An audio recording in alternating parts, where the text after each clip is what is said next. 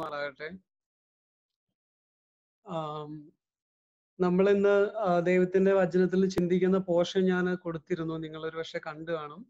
2 തിമോത്തിയോസ് 3-ാം അധ്യായം, പിന്നെ 4-ാം അധ്യായത്തിന്റെ 1 മുതൽ 8 വരെ, അവിടം വരെ ഒരു തുടർച്ചയായ ഒരു കാര്യം പറയുന്നത്, അതുകൊണ്ടാണ് അങ്ങനെ എടുത്തത്.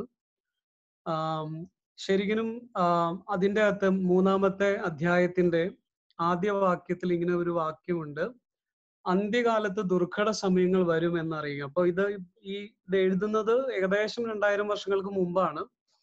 അപ്പൊ അന്നേരം ആ സമയത്ത് ഒരു മനുഷ്യനോട്, അല്ലെങ്കിൽ ചെറുപ്പക്കാരനോട്, ഒരു ദൈവഭക്തനായ മനുഷ്യനോട് പറയുന്ന വാക്കുകളാണ് അപ്പോസ്തലനായ പൗലോസ്. അപ്പൊ അന്നേ അദ്ദേഹം പറയുന്ന അന്ത്യകാലത്ത് ദുർഘട സമയങ്ങൾ വരും, അതുകൊണ്ട് നീ ഇന്ന കാര്യങ്ങൾ ശ്രദ്ധിക്കണം, ഇത്തരം കാര്യങ്ങളൊക്കെ ചെയ്യണം. അങ്ങനെ ചെയ്താൽ അവസാനം നമുക്കൊരു നല്ല ഒരു എൻഡ് ഉണ്ട്, നിത്യതയിൽ ഒരു നല്ല ഒരു എൻഡ് ഉണ്ടെന്ന് പറഞ്ഞ് അവസാനിപ്പിക്കുകയാണ് ഈ വേദഭാഗം 3-ഉം 4-ന്റെ 1 മുതൽ 8 വരെയുള്ള വാക്യങ്ങളിൽ. അപ്പൊ ശരിക്കും നമുക്കറിയാം, നമ്മുടെ ഈ കാലഘട്ടത്തിൽ ഒരുപാട് കാര്യങ്ങൾ ചർച്ച ചെയ്യപ്പെടുന്ന ഒരു കാലഘട്ടമാണ് ലോകത്തിൽ മൊത്തം. അപ്പോ ഒരുപാട് കാര്യങ്ങൾ ചർച്ച ചെയ്യപ്പെടുന്ന ഒരു കാലഘട്ടത്തിലാണ് നാം ജീവിക്കുന്നത്. ഒരുപാട് തരം ഫിലോസഫികൾ, ഒരുപാട് കാഴ്ചപ്പാടുകളൊക്കെ നമ്മുടെ വിരൽത്തുമ്പിൽ അവൈലബിൾ ആണ്. ലോകത്ത് എവിടെ എന്ത് ആശയം പറഞ്ഞാലും 1-2 മണിക്കൂറുകൾക്കുള്ളിൽ അതൊക്കെ നമ്മുടെ കാതുകളിൽ എത്തുന്നുണ്ട്, നമ്മുടെ ചിന്തകളിലേക്ക് കടന്നു വരുന്നുണ്ട്. അപ്പൊ അതുപോലെ തന്നെ നമുക്കറിയാം, യൂറോപ്പ് പോലെ വളരെ സമ്പന്നമായ രാജ്യങ്ങളിലൊക്കെ വിശ്വാസ ത്യാഗങ്ങൾ നടക്കുന്ന ഒരു കാലഘട്ടമാണ്. അതുപോലെ തന്നെ ശാസ്ത്ര ലോകം എടുത്താൽ പണ്ടെങ്ങും ഇല്ലാത്തവണ്ണം ആളുകള് ദൈവവചനത്തിനും ദൈവത്തിനെതിരെ ബുക്കുകൾ എഴുതുക, സംസാരിക്കുക. അവരവർ റിസർച്ച് ചെയ്യുന്ന ഏരിയയിലാണ് പണ്ടൊക്കെ സംസാരിച്ചിരുന്നത്. പക്ഷെ ഇന്ന് ആ ഏരിയ ഒക്കെ മാറിയിട്ട് അവർക്ക് വലിയ അറിവില്ലാത്ത ഏരിയയിലൊക്കെ അവർ സംസാരിക്കുന്നു, പുസ്തകങ്ങൾ ഇറക്കുന്നു, അത് ആയിരക്കണക്കിന് ആളുകളെ സ്വാധീനിക്കുന്നു. ഒരുപാട് ചോദ്യങ്ങൾ നമ്മുടെ മനസ്സിൽ വരുന്നു.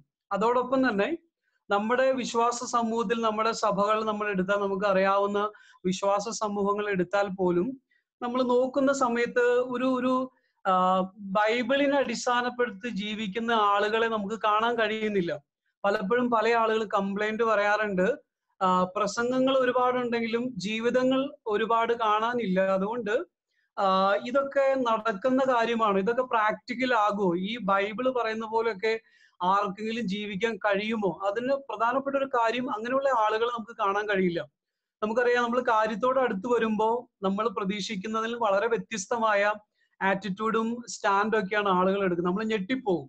ചില വളരെ ആത്മീയരാണെന്ന് വിചാരിക്കുന്ന നമ്മുടെ സുഹൃത്തുക്കൾ, നമ്മുടെ കൂടെയുള്ള ആളുകൾ, ഒരുപക്ഷെ നമ്മുടെ കുടുംബത്തിലുള്ള ആളുകളൊക്കെ ഓരോ പ്രാക്ടിക്കൽ സിറ്റുവേഷനിൽ അവരുടെ സ്റ്റാൻഡ് കാണുമ്പോൾ നമ്മൾ ശരിക്കും എന്താ പറയുന്നത്, പച്ചയായിട്ട് ഒരു അന്തം വിട്ടുപോകും. അപ്പോ എന്താണ് അതിന്റെ കാരണം എന്ന് പലപ്പോഴും ചിന്തിക്കാറുണ്ട്. എന്തുകൊണ്ടാണ് നമ്മൾ ഈ പ്രസംഗിക്കപ്പെടുന്ന ദൈവവചനങ്ങൾക്ക് അനുസരിച്ച്, നമ്മളുടെ ഈ കാഴ്ചപ്പാടുകൾക്ക് അനുസരിച്ചൊക്കെ നമുക്കൊരു ജീവിതമില്ലാത്ത എന്തുകൊണ്ടാണ്? അപ്പൊ നമ്മൾ മനസ്സിലാക്കേണ്ട ഒരു പ്രധാനപ്പെട്ട ഒരു കാര്യം, ഇതൊരു പുതിയ കാര്യമല്ല. എല്ലാ കാലഘട്ടത്തിലും, അതായത് അന്ത്യകാലം എന്നിവിടെ പറയുന്ന കർത്താവായ യേശുക്രിസ്തുവിന്റെ ആദ്യത്തെ വരവും ഇനി 2ാമത്തെ വരവും, അതിനിടയിലുള്ള കാലഘട്ടം നമുക്ക് പൊതുവെ അന്ത്യകാലഘട്ടം എന്ന് പറയാം. അപ്പൊ നമ്മൾ ജീവിക്കുന്നതും ഒരു അന്ത്യ കാലഘട്ടത്തിലാണ്. കർത്താവ് എന്ന് വരും എന്ന് നമുക്കറിയില്ല. ഒരുപാട് ലക്ഷണങ്ങൾ നമ്മൾ കാണുന്നുണ്ട്, ഒരുപാട് പ്രസംഗങ്ങൾ കേൾക്കുന്നുണ്ട്, ഇതാണ് അന്ത്യകാലം എന്ന് പറഞ്ഞ്.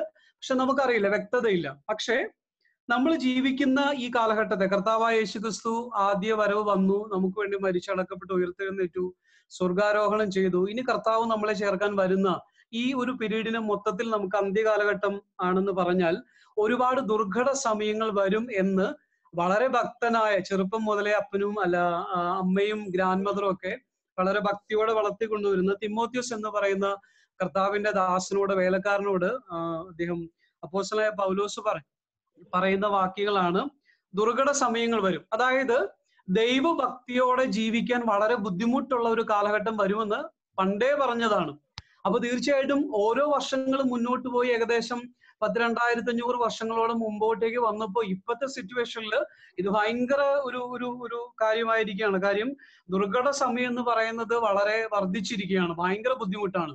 നമുക്കറിയാം, നമുക്ക് ഭക്തിയിൽ ഇപ്പോ ഈ സമയത്ത് കൊറോണ കാലഘട്ടത്തിൽ ദൈവം കൊറോണയ്ക്കെതിരെ പ്രവർത്തിക്കുമെന്ന് പറയാൻ ധൈര്യമുള്ള ആൾക്കാർ പോലുമില്ല. നമ്മുടെ ധൈര്യം ചോർന്നു പോയി. നമുക്ക് ഒരു കോൺഫിഡൻസ് ഇല്ല, ഒരു നല്ല സ്റ്റാറ്റസ് ഇടാൻ നമുക്കറിയില്ല. കാര്യം നമ്മളെ സംബന്ധിച്ച് എന്താ പറയുന്നത്, നമുക്ക് ശാസ്ത്രം ഒരു വശത്ത്, ആരോഗ്യ പ്രവർത്തകർ ഒരു വശത്ത്, ബുദ്ധിജീവികൾ ഒരു വശത്ത്, അവർ ഓരോന്ന് പറയുന്നു. ദൈവങ്ങൾ എവിടെ, ദൈവം എവിടെയാണ്, ദൈവങ്ങളൊക്കെ മാളത്തിൽ ഒളിച്ചു, ഇപ്പൊ മനുഷ്യരാണ് പ്രവർത്തിക്കുന്നത്. ഇങ്ങനെ ശക്തമായ ഒരു ഒരു ഒരു സംസാരം പുറം ലോകത്ത് നിന്ന് വരുമ്പോൾ നമുക്കൊരു ധൈര്യമായിട്ട് എന്റെ ദൈവം മതിയായവൻ എന്ന ഒരു വാക്യം പോലും ഇടാനുള്ള ഒരു കോൺഫിഡൻസ് ഇല്ല, നശിച്ചുപോയി. നമുക്കൊട്ടും ധൈര്യമില്ല. നമ്മള് സഭാ ഹാളിലോ അല്ലെങ്കിൽ സഭയുടെ യോഗങ്ങളിലോ ഒക്കെ നമ്മൾ ചിലപ്പോ പ്രാർത്ഥിക്കും, ദൈവത്തിന് അസാധ്യമായിട്ടൊന്നുമില്ല, ഈ കൊറോണയെ മാറ്റാൻ ദൈവത്തിന് കഴിവുണ്ടെന്നൊക്കെ പറയും. പക്ഷെ പൊതുസമൂഹത്തിന്റെ മുന്നിൽ കൊറോണ മാറ്റാൻ ദൈവം ശക്തനാണ്, അവൻ അറിയാതെ വരുന്നില്ല, അവൻ അറിഞ്ഞിട്ടാണ് ഇത് വന്നിട്ടുള്ളത് എന്നൊക്കെ പറയാനുള്ള ധൈര്യം പോയി കഴിഞ്ഞു. എന്തുകൊണ്ടാന്ന് വെച്ചാൽ ഇതൊരു ദുർഘട സമയമാണ്. ഈ സമയത്ത് ദൈവഭക്തരായി ജീവിക്കുക എന്ന് പറയുന്നത് വളരെ ശ്രമകരമാണ്. നമ്മളത് തിരിച്ചറിയണം. നമ്മൾ ഒരു സ്വാഭാവികമായ ജീവിതം കൊണ്ട് ഒരു നല്ല ശിഷ്യനായി ജീവിക്കാൻ പറ്റുമെന്ന് ആരെങ്കിലും തെറ്റിദ്ധരിച്ചിട്ടുണ്ടെങ്കിൽ, ഞാൻ തെറ്റിദ്ധരിച്ചിട്ടുണ്ടെങ്കിൽ അത് ഒരിക്കലും നടക്കാൻ പോകുന്നില്ല. അങ്ങനെ നടക്കില്ല എന്നാണ് ബൈബിൾ പറയുന്നത്. എന്നിട്ട് ഈ ദുർഘട സമയങ്ങൾ വരുമ്പോൾ വിശ്വാസികൾ ഉൾപ്പെടുന്ന മനുഷ്യർ, ഞാൻ മറ്റു മനുഷ്യരെ വിടുകയാണ്, ഞാൻ വിശ്വാസ സമൂഹത്തെ മാത്രം ഞാൻ എടുക്കുകയാണ്. വിശ്വാസ സമൂഹത്തിലുള്ള ആളുകൾ 19 തരക്കാരായി മാറും എന്ന മുന്നറിയിപ്പാണ് 2000 വർഷങ്ങൾക്ക് മുമ്പ് അപ്പോസ്തലനായ പൗലോസ് ഭക്തിയോടെ ശുശ്രൂഷ ചെയ്യാൻ ആഗ്രഹിച്ച തിമോത്തിയോസിനോട് പറയുന്നത്. 19 തരത്തിൽ ദൈവം ആഗ്രഹിക്കാത്ത 19 നിലകളിലേക്ക് വിശ്വാസ സമൂഹം മാറിപ്പോകുന്ന ഒരു കാലഘട്ടത്തിലാണ് തിമോത്തിയോസെ, മോനെ നീ വേല ചെയ്യാനായിട്ട് പോകുന്നത്, നീ പ്രസംഗിക്കാനായിട്ട് പോകുന്നത് എന്ന് പറയുകയാണ്. അപ്പോ ഏതൊക്കെ തരത്തിലേക്കാണ് നമ്മൾ മാറിപ്പോകാൻ സാധ്യത? ഈ ലോകത്തിന്റെ സ്വാധീനം, ലോകത്തിന്റെ ഇൻഫ്ലുവൻസ് നമുക്ക് വരുമ്പോ നമ്മൾ എങ്ങനെയൊക്കെ ആയി മാറിപ്പോകും? നമ്മുടെ മുമ്പിലുള്ള വിശ്വാസികൾ, ക്രൈസ്തവർ എന്ന് പേരുള്ള, വിശ്വാസികൾ എന്ന് പേരുള്ള, രക്ഷിക്കപ്പെട്ട ആളുകൾ എന്ന് പേരുള്ള നമ്മളൊക്കെ എങ്ങനെ ആയി പോകും എന്നുള്ളത്, അത് ബൈബിളിൽ എഴുതി 19 തരം സ്വഭാവ രീതികളിലേക്ക് ആളുകൾ വ്യതിചലിച്ചു പോകും എന്നാണ് ദൈവത്തിന്റെ വചനത്തിൽ പറയുന്നത്. നമുക്കത് പെട്ടെന്നൊന്ന് വായിക്കാം. ഞാൻ 19 തരക്കാര്. അതിൽ ഒന്നാമത്തത് സ്വസ്നേഹികളാകും. ആളുകളെ തന്നെ ഇഷ്ടപ്പെടും. നമ്മുടെ കാര്യം, നമുക്ക് ജീവിതം, നമ്മുടെ വളർച്ച, നമ്മുടെ എന്റെ എന്ന സെൽഫ് എന്ന് പറയുന്ന ഒരു ചിന്ത, സ്വസ്നേഹികളായിട്ട് മനുഷ്യര് മാറും. ഇപ്പൊ നിങ്ങൾ ആരെങ്കിലും വിശ്വാസികളായാൽ എന്താ ഇത്ര അവരിങ്ങനെ സെൽഫിനെ പറ്റി ചെയ്യുന്നത് നോക്കിയിട്ടുണ്ടെങ്കിൽ നിങ്ങൾ അതിശയപ്പെടുന്ന കാര്യമുള്ള ആളുകൾ അങ്ങനെ മാറും. രണ്ടാമത് ദ്രവ്യാഗ്രഹികൾ വേണ്ടിയിട്ട് ജീവിക്കുന്ന, നമുക്കറിയാം പഴയ പുതിയ നിയമങ്ങളിൽ ഒരുപാട് നമുക്ക് ദൃഷ്ടാന്തങ്ങൾ ഉണ്ടെങ്കിൽ പോലും നമുക്കറിയാം പണത്തിന് പുറകെ ജീവിക്കുന്ന ദ്രവ്യാഗ്രഹികളായ ക്രിസ്തു ശിഷ്യന്മാരെ നമ്മൾ കാണാനിടയാകും.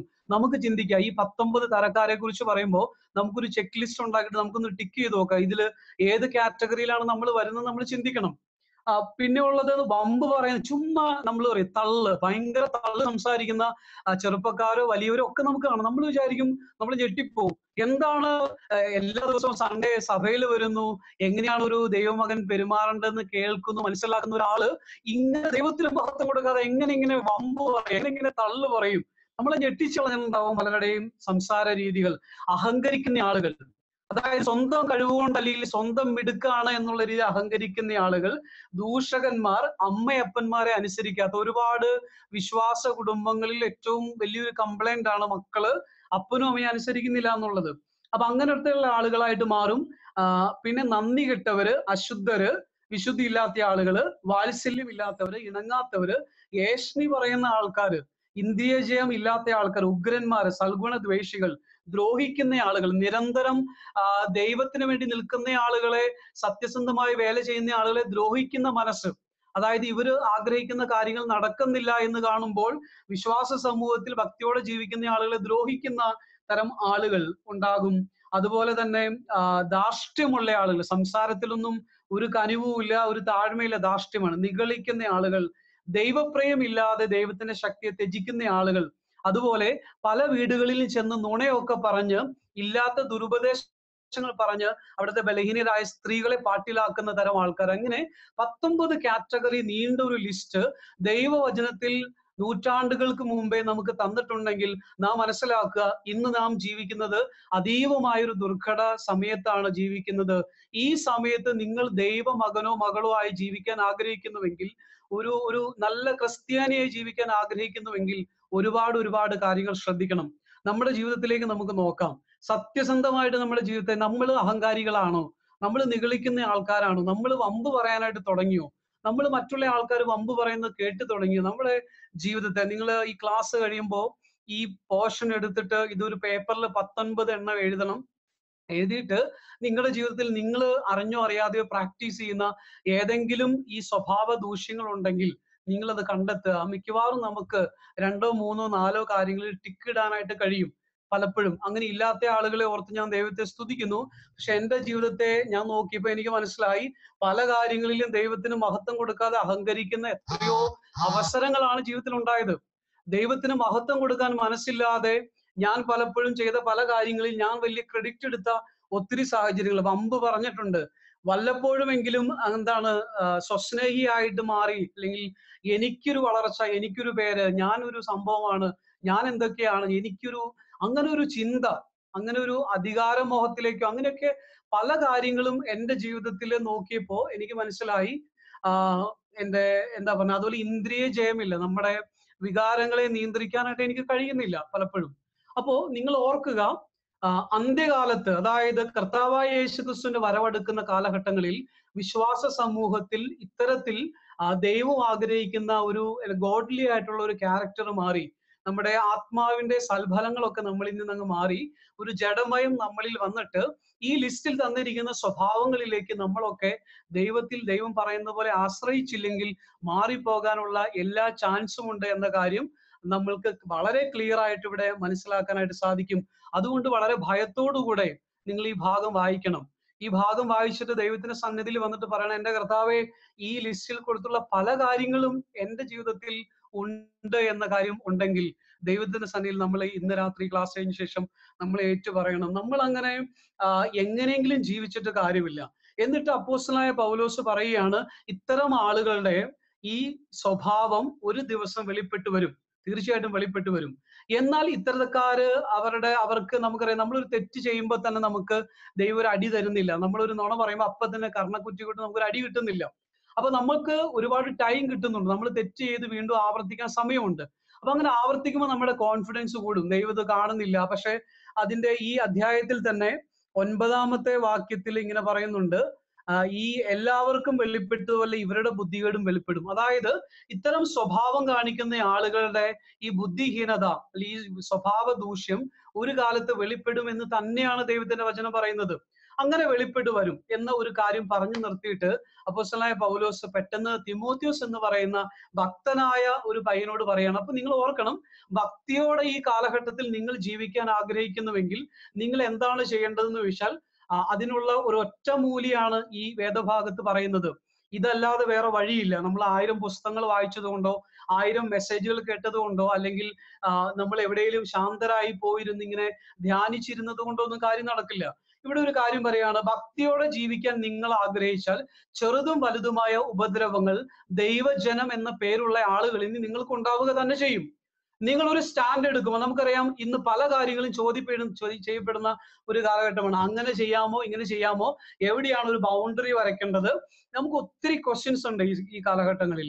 അപ്പൊ ഈ സംശയങ്ങളൊക്കെ വരുന്ന സമയത്ത് കാലം മാറുമ്പോൾ കോലം മാറണം എന്ന നിലയിൽ പല ഉപദേശങ്ങളും അതുപോലെ പല പ്രാക്ടീസസും പല ധാർമ്മിക മൂല്യങ്ങളൊക്കെ സമൂഹം അഴിച്ചു മാറ്റുന്നതിനനുസരിച്ച് നമ്മളും അഴിച്ചു മാറ്റും.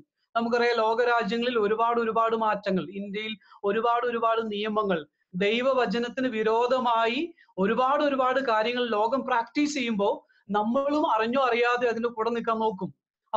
പക്ഷെ നമ്മൾ അതിനെ എതിർത്ത് സംസാരിച്ചോ? നിങ്ങൾ ഇന്ന് ലോകം അംഗീകരിക്കുന്ന ഏതെങ്കിലും സെക്ഷൽ റിലേഷന് എതിരായി സംസാരിച്ചാൽ തീർച്ചയായും ഇവിടെ പറയുന്നത് പോലെ വിശ്വാസ സമൂഹത്തിൽ നിന്നും അതുപോലെ തന്നെ പൊതുസമൂഹത്തിൽ നിന്നും ഒരുപാട് ഉപദ്രവങ്ങൾ, ഒരു ഒറ്റ പോസ്റ്റ് നിങ്ങൾ ഇട്ടാൽ മതി, നിങ്ങൾക്ക് പിന്നീട് നിലനിൽക്കാനായിട്ട് കഴിയില്ല.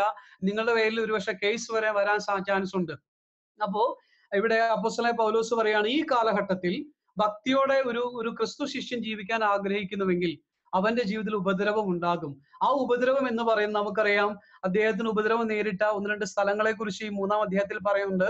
അന്ത്യോക്യ, ഇക്കോന്യ, ലുസ്ത്ര, ഈ സ്ഥലങ്ങളിലൊക്കെ ജാതിയായ ആൾക്കാരുണ്ടായിരുന്നെങ്കിൽ ഇതിന്റെ പുറകിൽ ഉപദ്രവങ്ങളെ ഇളക്കി വിട്ടിരുന്നത് ന്യായപ്രമാണത്തെ അരച്ച് കലക്കി കുടിച്ചിരുന്ന ശാസ്ത്രിമാരും വേദം അറിയുന്ന ആളുകളുമായിരുന്നു.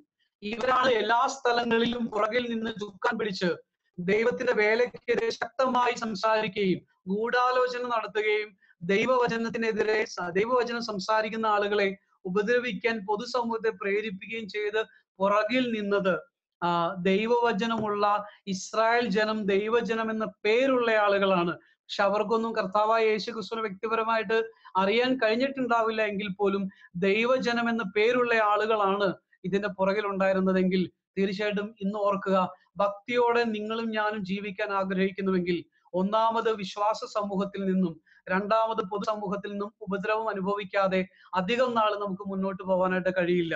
അപ്പൊ ഈ അധ്യായത്തിന്റെ ഈ 3-ാം അധ്യായത്തിന്റെ 12-ാമത്തെ വാക്യത്തിൽ പറയുന്നുണ്ട്, എന്നാൽ ക്രിസ്തുവേശുവിൽ, അതായത് ഇത്തരം സ്വഭാവങ്ങളൊന്നും ഇല്ലാതെ, സ്വസ്നേഹമില്ലാതെ, വമ്പ് പറയാതെ, അഹങ്കാരമില്ലാതെ, ഇന്ദ്രിയ ജയം പ്രാപിച്ചുകൊണ്ട് സത്യസന്ധമായി ദൈവത്തിന്റെ വചനം പറഞ്ഞുകൊണ്ട് ജീവിക്കാൻ നിങ്ങൾ ആഗ്രഹിച്ചാൽ തീർച്ചയായും ക്രിസ്തുവേശുവിൽ ഭക്തിയോടെ ജീവിക്കാൻ മനസ്സുള്ളവർക്ക് എല്ലാ ഉപദ്രവവും ഉണ്ടാവും.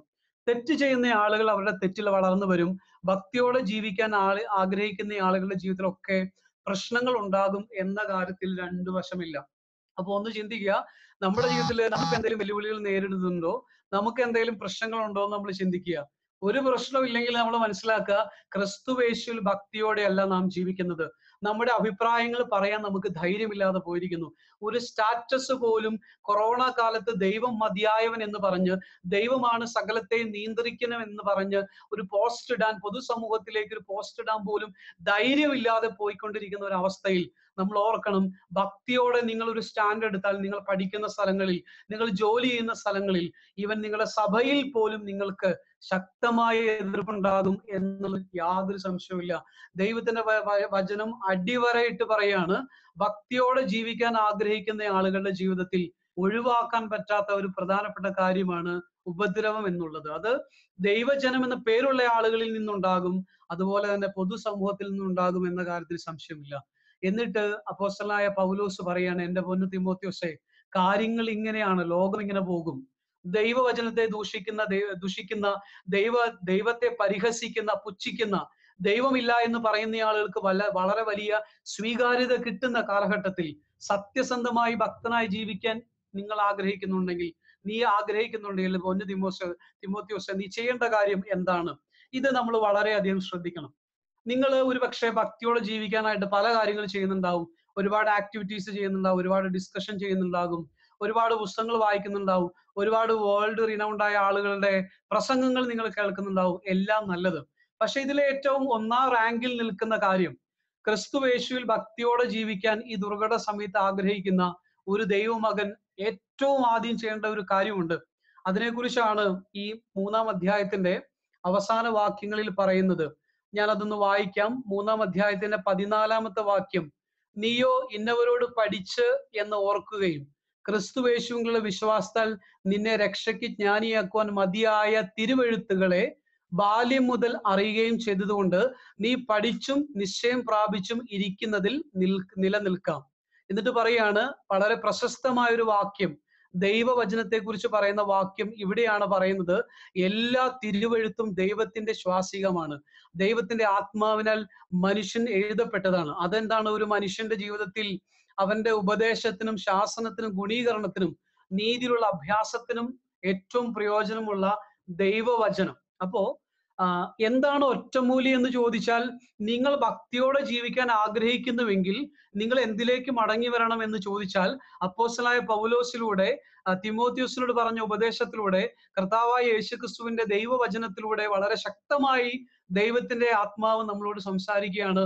ദൈവവചനം, അന്ന് തിരുവെഴുത്ത് എന്ന് പറയുമ്പോൾ നമുക്കറിയാം, ഈ എഴുതുന്ന കാലഘട്ടത്തിൽ പഴയ നിയമമാണ് പ്രധാനമായിട്ടുള്ളത്. ഇന്ന് നമുക്കറിയാം പഴയ പുതിയ നിയമങ്ങൾ അടങ്ങുന്ന ദൈവവചനത്തിലേക്ക് മടങ്ങി ചെല്ലുക, ദൈവവചനത്തിൽ നിന്ന് പഠിച്ചതിൽ ഉറച്ചു നിൽക്കുക. ദൈവവചനം നമ്മുടെ ജീവിതത്തിലെ എല്ലാ മേഖലകളെയും, നമുക്കൊരു ഉപദേശം വേണം, നമുക്കൊരു ശാസന വേണം, നമ്മൾ തെറ്റും ശരിയും വിവേചിച്ചറിയണം. ഇതിനൊക്കെ നമ്മൾ എവിടെ പോകും എന്ന് ചോദിച്ചാൽ, ഏറ്റവും ആദ്യം ഫസ്റ്റ് നിങ്ങൾ പോകേണ്ട, അതിനെല്ലാം ഒരു പ്രൈമറി സൊല്യൂഷൻ എന്ന് പറയുന്നത് ദൈവവചനത്തിലേക്ക് പോവുക. നമുക്കറിയാം 66 പുസ്തകങ്ങൾ അടങ്ങുന്ന തിരുവചനത്തിലെ എല്ലാ ഭാഗങ്ങളും നമുക്ക് വായിച്ചാൽ മനസ്സിലാകണമെന്നില്ല, എങ്കിലും മെജോറിറ്റി ഭാഗങ്ങളും നേരിട്ട് പറയുന്ന കാര്യങ്ങളാണ്. സദൃശവാക്യങ്ങളൊക്കെ പോലെയുള്ള പുസ്തകങ്ങൾ വായിച്ചാൽ വളരെ പച്ചയായി നേരിട്ട് കാര്യങ്ങൾ പറയുന്ന പുസ്തകങ്ങളാണ്. എത്ര നാളായി നാം അതിലെ ഉപദേശങ്ങളൊന്ന് കേട്ടിട്ട്? നമ്മൾ ലോകത്തിലെ ആളുകളുടെ ഉപദേശങ്ങൾ കേൾക്കാൻ ഒരുപാട് വായിക്കും, ഒരുപാട് പോകും. ഞാൻ പറയുന്നു, ഞാൻ ഇന്നലെയും പറഞ്ഞു, നമ്മൾ ഒരു പുറത്തുള്ള ഒരു പുസ്തകം ഒരു പ്രാവശ്യം വായിക്കുമ്പോൾ 10 പ്രാവശ്യം അതിനാധാരമായ ബൈബിളിലെ പുസ്തകം വായിക്കാൻ താല്പര്യമുണ്ടെങ്കിൽ മാത്രമേ നമുക്ക് ക്രിസ്തുവേശുവിൽ ഭക്തിയോടെ ഈ ദുർഘട സമയത്ത് ജീവിക്കാനായിട്ട് കഴിയുള്ളൂ. അതല്ലാത്ത ഏത് ഫോർമുലകളും തെറ്റിപ്പോവും.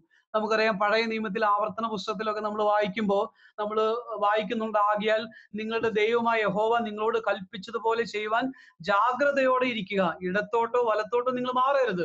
അതുപോലെ തന്നെ നമ്മുടെ ജീവിതത്തെ കുറിച്ച് നോക്കുമ്പോൾ നമുക്കറിയാം, ഓരോ ആളുകളുടെ ജീവിതം വളരെ സങ്കീർണമാണ്. അപ്പോൾ ബൈബിൾ പറയുന്നുണ്ട്, ഞാൻ നിന്നോട് പാപം ചെയ്യാതിരിക്കേണ്ടതിന് നിന്റെ വചനത്തെ എന്റെ ഹൃദയത്തിൽ സംഗ്രഹിക്കുന്നു, നിന്റെ ന്യായപ്രമാണത്തിലെ അത്ഭുതങ്ങളെ കാണേണ്ടതിന് എന്റെ കണ്ണുകളെ തുറക്കണം. ഈ ഒരു പ്രാർത്ഥനയാണ് നമ്മുടെ ജീവിതത്തിൽ വേണ്ടത്.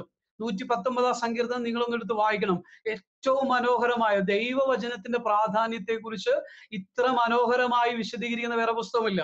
സങ്കീർത്തന പുസ്തകമൊക്കെ നമുക്ക് ഇഷ്ടമാണ്. അതിൽ ഒന്നാമത്തെ സങ്കീർത്തനമായിട്ട് കൊടുത്തിരിക്കുന്ന സങ്കീർത്തനം നമുക്കറിയാം, യഹോവയുടെ ന്യായപ്രമാണം രാപ്പകൽ ധ്യാനിക്കുന്ന മനുഷ്യൻ ഭാഗ്യവാൻ, അവൻ ആറ്റരികത്ത് നട്ടിരിക്കുന്ന വൃക്ഷമാണ്, അവൻ നിലനിൽക്കും, അവന്റെ പ്രവൃത്തികൾ സാധിക്കും എന്ന് പറഞ്ഞിട്ടുണ്ട്. നമുക്കറിയാം, നിങ്ങൾ വായിക്കുന്ന വേറൊരു പ്രധാനപ്പെട്ട ഭാഗമാണ്, മോശയ്ക്ക് ശേഷം യോശുവ എന്ന നേതാവ് വരുമ്പോൾ സാക്ഷാൽ ദൈവം തമ്പുരാൻ കൃതാർത്ഥമായ ഒരു ക്രിസ്തീയ ജീവിതം നയിക്കാൻ വേണ്ടി നീ എന്ത് ചെയ്യണം, ഈ ആയുസ്സിൽ നിനക്ക് സക്സസ്ഫുൾ ആയിട്ട് ആളുകളെ ലീഡ് ചെയ്ത് കനാൻ ദേശത്തിലേക്ക് എത്തിക്കാനുള്ള വഴി എന്താണ്?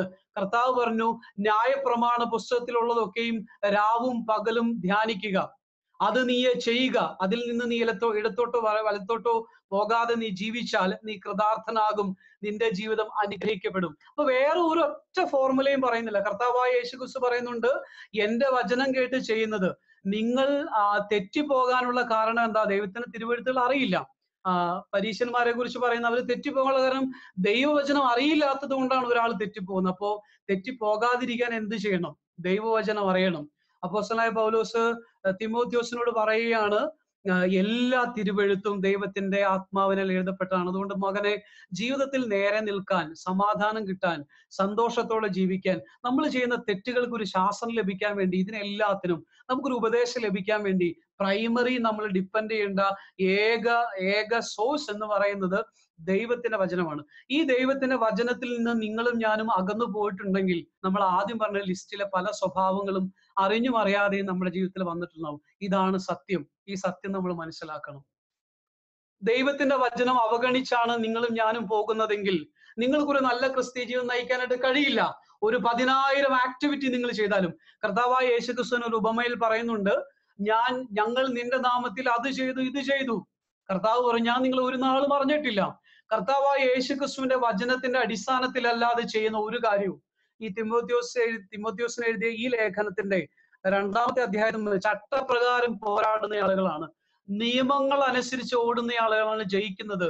അതുപോലെ തന്നെ ചട്ടപ്രകാരം ഓടാനുള്ള ഒരു ജീവിതമാണ്. ആ ചട്ടം എന്ന് പറയുന്നത് നമുക്കുള്ള റൂൾസ് ആൻഡ് റെഗുലേഷൻസ് എവിടെയാണെന്ന് ചോദിച്ചാൽ, അത് പ്രാഥമികമായി നമുക്ക് ലഭിക്കുന്നത് ദൈവവചനത്തിലൂടെയാണ്. നമ്മുടെ സ്വന്തം ഭാഷയിൽ നമുക്ക് മനസ്സിലാകുന്ന മലയാളം, ഇംഗ്ലീഷ് ഭാഷകളിൽ നമുക്ക് തിരുവചനം ഉണ്ടായിരിക്കെ ഈ വചനത്തിലേക്ക് പോകാൻ നിങ്ങളും ഞാനും പിശുക്ക് കാണിക്കുന്നിടത്തോളം ഞാൻ സത്യസന്ധമായി പറയാം, നമ്മൾ സ്വസ്നേഹികളും വമ്പ് പറയുന്നവരും അഹങ്കാരികളും ദൂഷകരും ആ 19 സ്വഭാവ ഗുണങ്ങളിലേക്ക് നമ്മൾ തരം താണു പോകുമെന്ന കാര്യത്തിൽ രണ്ടു വശമില്ല. അതുകൊണ്ട് നമ്മുടെ ജീവിതത്തെ ഒന്ന് വിചിന്തനം ചെയ്യുക. കഴിഞ്ഞ ഒരു വർഷം പോയി, 2019 കടന്നുപോയി. 2020 6 മാസങ്ങൾ ഏകദേശം പിന്നിടാനായിട്ട് പോകുമ്പോൾ ദൈവവചനം ധ്യാനിക്കുന്നതിൽ, ഞാൻ ആദ്യം പറഞ്ഞൊരു വാക്യമുണ്ടല്ലോ, നിന്റെ ന്യായപ്രമാണത്തിലെ അത്ഭുതങ്ങളെ കാണേണ്ടതിന് എന്റെ കണ്ണുകളെ തുറക്കണമേ എന്ന് പറഞ്ഞ് ദൈവത്തിന്റെ സന്നിധിയിൽ പോയി പ്രാർത്ഥിക്കുകയും കരയുകയും ചെയ്ത ദിവസങ്ങൾ നമുക്കില്ല എങ്കിൽ നമ്മൾ സ്വസ്നേഹികളായി പോയിട്ടുണ്ടെങ്കിൽ സംശയിക്കേണ്ട കാര്യമില്ല. അല്ലെ, ഇവിടെ ഇങ്ങനെ പറയുന്നു, തിരുവചനം ധ്യാനിക്കേണ്ടതിന് എന്റെ കണ്ണ് യാമങ്ങളെ നോക്കിക്കൊണ്ടിരിക്കുന്നു. എന്റെ ജോലി കഴിഞ്ഞ വീട്ടിലെത്തി ഞാൻ എപ്പോഴാണ് ബൈബിളും തുറക്കുന്നത്? ഞാൻ ഫ്രീ ആകുന്ന ഒരു സമയം ദൈവവചനം വായിക്കുക. അയ്യോ, ദൈവവചനം മിസ് ചെയ്തുള്ള ഒരു ക്രിസ്തീയ ജീവിതം ഒരിക്കലും വിജയിക്കില്ല. അങ്ങനെ മിസ് ചെയ്താണ് നിങ്ങൾ പോകുന്നതെങ്കിൽ, ചില ആളുകളുടെ ഉപദേശങ്ങൾ കേട്ട്, ചില വീഡിയോകൾ കണ്ട് തൃപ്തിപ്പെട്ട് നിങ്ങൾ പോവുകയാണെങ്കിൽ, ഞാൻ സത്യസന്ധമായിട്ട് അടിവരയിട്ടെന്ന് പറയാം, ഞാനും നിങ്ങളും ഈ 19 കാറ്റഗറിയുള്ള ആളുകളായി മാറുകയും നമ്മൾ ദൈവവചനത്തിൽ നിന്നും ദൈവത്തിൽ നിന്ന് അകന്നു പോവുകയും ദൈവം ആഗ്രഹിക്കാത്ത ഒരു ജീവിതം നയിക്കുകയും ചെയ്യുമെന്ന കാര്യത്തിൽ യാതൊരു തർക്കവുമില്ല. അതിന് രണ്ടു വശമില്ല. അപ്പൊ അതുകൊണ്ട് ഈ ദുർഘട സമയത്ത് ഈ ശാസ്ത്രം കൊമ്പ് കുലുക്കുന്ന സമയത്ത്, സാങ്കേതിക വിദ്യ കൊമ്പ് കുലുക്കുന്ന സമയത്ത് ധൈര്യം എന്ന് പറഞ്ഞ ഒരു രണ്ട് അക്ഷരത്തിലുള്ള ഒരു കാര്യം നമുക്ക് കിട്ടണമെങ്കിൽ പോലും ദൈവവചനം, ഞാൻ എന്റെ ജീവിതത്തിൽ നിന്ന് ഒരു അനുഭവം പറയട്ടെ. കുറെ നാളായി ദൈവവചനം വായിച്ചു. പക്ഷെ ലോക്ക്ഡൌൺ ടൈമില് ഞാൻ ഉൽപ്പത്തിയും പുറപ്പാട്, അതുപോലെ ശമൂവേല്, 1 ശമൂവേൽ, രാജാക്കന്മാർ, 2 രാജാക്കന്മാര്, ഈ പുസ്തകങ്ങളൊക്കെ വായിച്ചു കഴിഞ്ഞപ്പോ അയ്യോ, 1 ദിനവൃത്താന്തം, 2 ആവർത്തന പുസ്തകം, എസ്തർ, നെഹമ്യാവ്, എസ്ര, ഇതൊക്കെ വായിച്ചു കഴിഞ്ഞപ്പോ ഇന്ന് വരെ നമ്മൾ കാണാത്ത പുതിയ പുതിയ വാക്യങ്ങൾ കണ്ടുപിടിച്ചു. അയ്യോ, എനിക്കറിയില്ല. അതിൻ്റെ അകത്ത് ഒരു രസകരമായ സംഭവം പറയാം. ഒരു പക്ഷെ നമ്മുടെ ജീവിതമായിട്ട് അതിന് ബന്ധം കാണും. യോശിയാവ് എന്ന് പറയുന്ന ഒരു രാജാവ് ഭരിക്കുന്ന സമയത്ത് ദേവാലയം ഒന്ന് ക്ലീൻ ചെയ്യാനായിട്ട് പറയുന്ന സമയത്ത് 2-3 പേര് പോയി അത് ക്ലീൻ ചെയ്യുമ്പോൾ അവിടെ നിന്ന് ഒരു സാധനം കിട്ടും. ഈ സാധനം പറയുകയാണ്, എന്താണ്, ഒരു പുസ്തകം കിട്ടിയിട്ടുണ്ടെന്ന് പറയുകയാണ്. അപ്പൊ നോക്കിയപ്പോൾ മനസ്സിലാകുന്നത് യഹോവയുടെ ആലയത്തിൽ നിന്ന് ഒരു പുസ്തകം കിട്ടിയിരിക്കുന്നു. അത് തപ്പിത്തടഞ്ഞ് പൊടി തൊട്ട് നോക്കിയപ്പോഴാണ് മോശയ്ക്ക് ദൈവം കൊടുത്ത ന്യായപ്രമാണ പുസ്തകമാണ്. അപ്പൊ എന്തൊരു സങ്കടമാണ്. ദൈവത്തിന്റെ ആലയത്തിൽ ബൈബിൾ അല്ലെങ്കിൽ ന്യായപ്രമാണ പുസ്തകം കാണാതെ പോയി, പൊടി പിടിച്ച് കിടക്കുമായിരുന്നു. ഒരു പുസ്തകം കിട്ടി എന്ന് പറഞ്ഞുകൊണ്ട് അത്ഭുതപ്പെട്ടു വരുവാണ്. സത്യത്തിൽ നമ്മുടെ ജീവിതത്തിലേക്കൊക്കെ നോക്കുമ്പോൾ ഇങ്ങനെയല്ലേ സംഭവം. എന്നിട്ട് എന്താ സംഭവിച്ചെന്നറിയോ? ഒരു മനുഷ്യൻ ആ പുസ്തകം വായിച്ചപ്പോ രാജാവ് വസ്ത്രം കീറി ദൈവത്തിന്റെ സന്നിധിയിൽ കരഞ്ഞു വീഴുവാണ്. എന്താണ് ഇതിന്റെ പ്രതിഫലം, ഇതിന് പരിഹാരമായിട്ട് നാം ചെയ്യുന്നത്? കണ്ടോ, ദൈവവചനം പൊടി പിടിച്ചു കിടന്ന സ്ഥലത്ത് നിന്ന് ദൈവാലയത്തിലാണ് നഷ്ടപ്പെടുന്നത്. എന്തൊരു വിരോധാഭാസം നോക്കണേ. ദൈവാലയത്തിൽ ദൈവവചനം നഷ്ടപ്പെട്ടു പോയി. വേറെ ആവശ്യങ്ങൾക്ക് തപ്പിയപ്പോ പൊടി പിടിച്ചു കിടക്കുന്ന ഒരു ബുക്ക് കിട്ടിയിട്ടുണ്ട്. തുറന്ന് വായിച്ചപ്പോൾ അറിയാവുന്ന യഹോവയുടെ ന്യായപ്രമാണാണ്. ഈ പുസ്തകം വായിച്ച് കേട്ട ഉടനെ തന്നെ അദ്ദേഹം നിലത്തേക്ക് കവിണ്ണു വീണ് ദൈവസന്നിധിയിൽ കരഞ്ഞു. എന്തുകൊണ്ടാണ്? ദൈവവചനമാണ് നമ്മളെ പ്യൂറാക്കി മാറ്റുന്നത്. ദൈവവചന കേൾവി, ദൈവവചനം വായിക്കുമ്പോൾ, അത് മനസ്സിലാക്കുമ്പോഴാണ് നമ്മൾ എവിടെയാണ് നിൽക്കുന്നത്, നമ്മൾ എവിടെയല്ല എന്ന് മനസ്സിലാകുന്നത്. നമ്മുടെ ജീവിതത്തിലെ അശുദ്ധിയും നമ്മുടെ ജീവിതത്തിലെ തിന്മകളൊക്കെ നമുക്ക് മനസ്സിലാകുന്ന എപ്പോഴാണെന്ന് അറിയോ? നാം പ്രത്യേകിച്ച് പഴയ നിയമ പുസ്തകങ്ങളിലൂടെ പോകുമ്പോൾ എത്ര മനോഹരമായ സംഭവങ്ങളാണെന്നറിയോ നമ്മളെ ഇതുപോലെ പിടിച്ച് കുലുക്കുന്ന ഒരുപാട് സംഭവങ്ങളുണ്ട്. ആ രാജാവ് ദൈവത്തിന്റെ സന്നിധിയിൽ വീണു, പറഞ്ഞു, എന്റെ ദൈവമേ, ഞങ്ങൾ പോകുന്ന പോക്ക് ശരിയല്ല, ഈ പോക്ക് പോയാൽ ഞങ്ങളുടെ രാജ്യം തകർന്നു പോകും. എന്നിട്ട് അദ്ദേഹം ഒരുപാട് പ്രതിവിധികളൊക്കെ ചെയ്യുന്ന കാഴ്ചയാണ് കാണുന്നത്. എന്തുകൊണ്ടാണ്? ദൈവവചനം വായിച്ചു കേട്ടപ്പോൾ അദ്ദേഹത്തിന്റെ കാര്യം മനസ്സിലായി. ഈ ദൈവവചനം വായിക്കാറുണ്ടോ? ഓരോ ദിവസവും ദൈവവചനം വായിക്കാൻ എന്റെ ഓരോ അല്ലെ, എപ്പോ ഇനി വീട്ടിൽ ചെന്നിട്ട് ദൈവവചനം ഫ്രീ ആയിട്ട് വായിക്കാൻ പറ്റുമെന്ന് യാമങ്ങളെ നോക്കി നിൽക്കുന്ന ഒരു മനസ്സ് നിങ്ങൾക്കില്ലെങ്കിൽ, ഞാൻ പറയട്ടെ, നിങ്ങളും ഞാനും അറിഞ്ഞോ അറിയാതെയൊക്കെ ഈ 19 തരക്കാരെ പോലെ ആയി പോകും എന്ന കാര്യത്തിൽ 2 വശമില്ല. അപ്പൊ അങ്ങനെ തിമോത്തിയോസ് എന്ന് പറഞ്ഞ വളരെ ഭക്തനായ മനുഷ്യനോട്, അപ്പോ നിങ്ങൾക്ക് ഒരു റെമഡി കിട്ടിയെന്ന് വിചാരിക്കുന്നു. നിങ്ങൾ സത്യസന്ധമായി ക്രിസ്തുയേശുവിന് നല്ല ശിഷ്യനായി ജീവിക്കാൻ ആഗ്രഹിക്കുന്നുവെങ്കിൽ ദൈവവചനത്തിലേക്ക് പോയാൽ നിങ്ങളുടെ ഹൃദയത്തിൽ വരുന്ന ചിന്തകളെ വിവേചിക്കാനുള്ള വലിയ ദൈവകൃപ കർത്താവ് തരും. നമ്മുടെ എബ്രായ ലേഖനത്തിലുണ്ട്, സകല മജ്ജകളെയും തുളച്ചു ചെല്ലുന്ന ഈ ദൈവവചനം, നമ്മളിലും മറ്റുള്ളവരെയും തുളച്ചു ചെല്ലുന്ന ഈ ദൈവവചനം പല കാര്യങ്ങളെ കുറിച്ചും തീരുമാനമെടുക്കാൻ തിരിച്ചറിവ് നമുക്ക് തരും എന്ന കാര്യത്തിൽ യാതൊരു സംശയമില്ല. സദൃശവാക്യങ്ങളൊക്കെ വായിച്ചാൽ ദൈവത്തിന്റെ വചനത്തിൽ പ്രമോദം കണ്ടെത്തുന്ന ഒരാളെ സംബന്ധിച്ച് പറയുന്ന ഒരുപാട് വാക്യങ്ങളുണ്ട്. തീർച്ചയായിട്ടും നിങ്ങളത് വായിക്കണം എന്ന് ഞാൻ റിക്വസ്റ്റ് ചെയ്യാണ്. നമുക്ക് നമ്മുടെ ജീവിതത്തിലേക്ക് നോക്കാം. വ്യക്തിപരമായിട്ട് തിരുവെഴുത്ത്, എന്റെ ജീവിതം ക്ലച്ച് പിടിക്കണമെങ്കിൽ, നന്നായി പോകണമെങ്കിൽ, ദൈവത്തെക്കുറിച്ച് ഈ കാലഘട്ടത്തിൽ ധൈര്യത്തോടെ ഒരു വാക്ക് പറയണമെങ്കിൽ, നിങ്ങൾക്ക് ധൈര്യം കിട്ടണമെങ്കിൽ നിങ്ങൾ ഞാൻ ദൈവവചനത്തിലേക്ക് മടങ്ങി വന്നേ പറ്റൂ. അതല്ലാതെ അതിന് സബ്സ്റ്റിറ്റ്യൂട്ട് വേറെ ഒന്നും ചെയ്യാനായിട്ട് നമുക്ക് കഴിയില്ല. അതിനൊരു സബ്സ്റ്റിറ്റ്യൂഷൻ ഇല്ല എന്ന കാര്യം നമ്മൾ ഓർക്കണം. എന്നിട്ട് ദൈവവചനത്തിൽ ശക്തമായി നിങ്ങൾ നിലനിന്ന് കർത്താവ് ആഗ്രഹിക്കുന്ന ഒരു ജീവിതം നയിച്ചു കഴിയുമ്പോൾ ഈ പുസ്തകത്തിന്റെ 4-ാമത്തെ അധ്യായം, ഞാൻ എന്തുകൊണ്ടാണ് അത് എടുത്തെന്ന് നിങ്ങൾക്ക് മനസ്സിലാവും. നിങ്ങൾ വായിക്കണേ. വളരെ ഈ ബൈബിളിൽ അല്ലെങ്കിൽ പുതിയ നിയമത്തിൽ ഒരു സ്ഥലത്തും പറയാത്ത വളരെ ശക്തമായ ഭാഷയിൽ ഒരു ഉപദേശമാണ് തിരുവെഴുത്തിൽ നിലനിൽക്കാൻ പറഞ്ഞ ശേഷം ഇതൊക്കെ നമുക്കും പ്രായോഗികമാണ്. കർത്താവിന്റെ വേല, മഹാനിയോഗം ഒരു നിലയിൽ മറ്റൊരു ചെയ്യുന്ന ആളുകളാണ് നാം. നമുക്ക് കർത്താവിനെ കുറിച്ച് അനേക ആയിരങ്ങളോട് നമുക്കറിയാം 138 കോടി ജനങ്ങളാണ് ഇടം കൈയും വലം കൈയും അറിയാതെ ഈ രാജ്യത്തിലുള്ളത്.